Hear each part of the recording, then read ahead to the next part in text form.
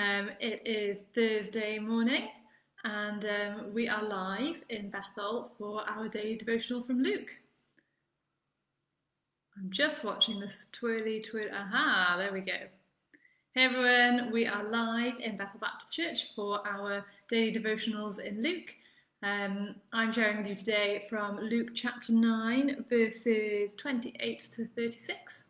It's a very famous passage. It's a passage called the Transfiguration. It's a little bit weird. Some of the Bible can be a bit weird sometimes. This is one of those strange things that happen in the Bible that we don't see happen an awful lot in real life, but the Bible is real. Hi. Hi from Tanzania. If Chris was here, he'd teach me some Swahili. I know Rafiki is friend, so hi Rafiki.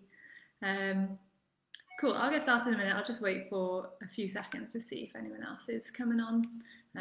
Not that it matters because this video will be saved so we can watch it another time if we want to.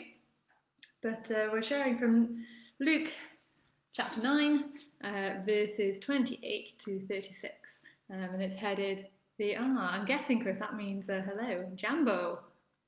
Where was I? Luke chapter 9, verses 28 to 36. The Transfiguration.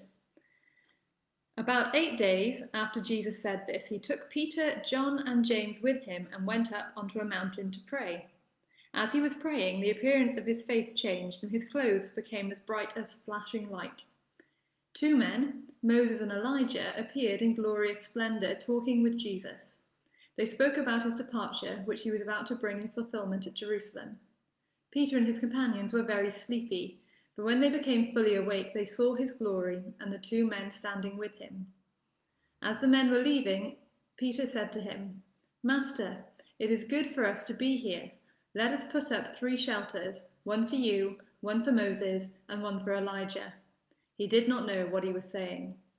While he was speaking, a cloud appeared and covered them, and they were afraid as they entered the cloud. A voice came from the cloud saying, "This is my son, whom I have chosen. Listen to him." When the voice had spoken, they found that Jesus was alone. The disciples kept this to themselves and did not tell anyone at that time what they had seen. So like I said, a bit of a strange passage, not your everyday occurrences, but then life with Jesus never is it? We've seen feedings of 5,000s and healings already in Luke. But just before this passage, the bit that John shared with us yesterday, we see the disciples hearing for the first time that Jesus is going to die. Now that's not what they expected. They were probably confused. They probably had doubts. They were probably worried.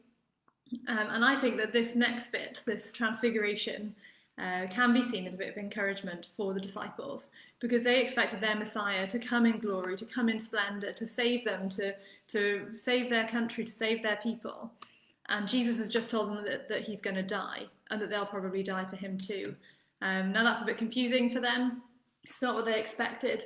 So then flip to the Transfiguration, and Jesus is saying, "Look, guys," God's saying, "Look, it's okay. Jesus is me. Jesus has got the glory of God on him. It's going to be okay. It's going to be amazing." So the human Jesus, the Jesus that's going to die, he still has the glory of God. And for Peter and John and James, when they were there, I mean, it says they were sleepy to start with, which means they probably missed the conversation going on, but they could still see the glory of God. Now for us, what does that mean? We're not going to see a transfiguration, unlikely.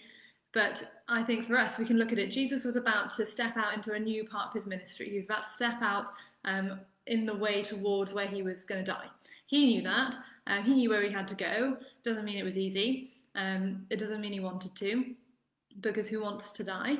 I don't think even Jesus did, really, as a human.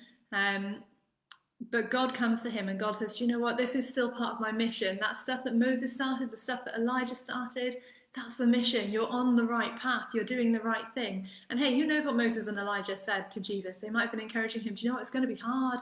It's going to be difficult, but I want to encourage you to keep going." And that's what God is saying to us. He's saying, "Do you know what? It might be hard, what I'm calling you to next. It might be difficult, but you've got to keep going. You've got to keep going." And those disciples, I said they were sleepy. The Bible told us they were a bit sleepy. And I think sometimes we can be a bit sleepy, not actually sleepy, but sleepy in our lives, kind of thinking, "Oh, we'll just carry on, we'll just muddle through, it's going to be okay." You know, we can just pretend maybe that we're faking it a bit. We can pretend God's real, but actually God is real, and we've got to listen to his voice. The disciples had their own idea about the Messiah and about what he was going to do. But in this moment, God is saying, no, this is it. You know, this is my son in whom I am pleased.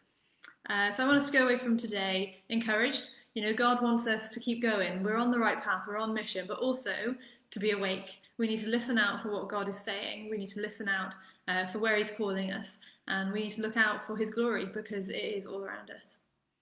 Okay, I hope that made sense. See you all soon.